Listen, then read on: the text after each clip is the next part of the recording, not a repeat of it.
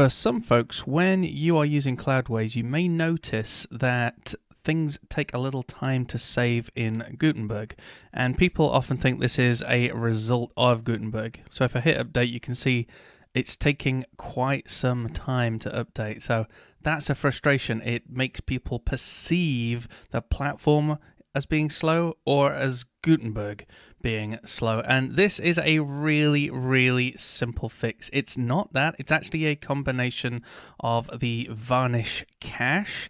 And I discovered that if you just uncheck this in the Varnish cache setting of the Breeze plugin and press Save Changes, and then go ahead and do a quick purge.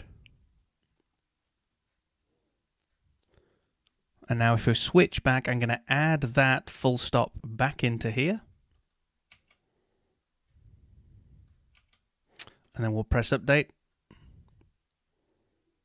And you'll see the update has already completed.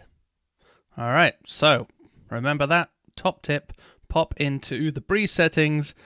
So let's go there and disable this setting here on the Varnish, keep option enabled automatically to purge cache. So I just uncheck that and magically it resolves the issue for you. So it's not Gutenberg, it's something to do with Varnish. I'm going to be looking into why that might be happening, but you can also see there is plenty more information here to help you out if you want to do some research as well.